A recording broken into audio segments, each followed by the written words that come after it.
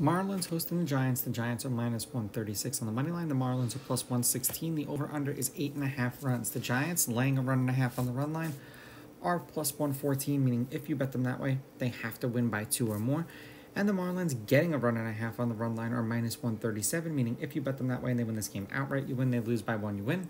They played today, and the Giants won that game 4-3. Weather will not be a problem because it's a dome. Neither one of these pitchers pitched against the opposing team last year or this year, and it's a retractable roof before someone says it's a retractable roof and not a dome.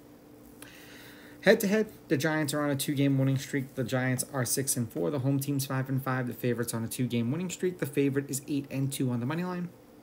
The underdog, getting a run and a half on the run line, is 6-4. There have been 5 one-run games in their last 10 meetings, including the game they played against each other today. The under is 7-3, and the under 8.5 runs is also 7-3. The Giants are 5-5 in their last 10. The under is 7-3 in their last 10. They are 2-2 in their last 4. 3 runs, 13 runs, 13 runs, and 7 runs. 1 run and a loss, 11 runs and a win.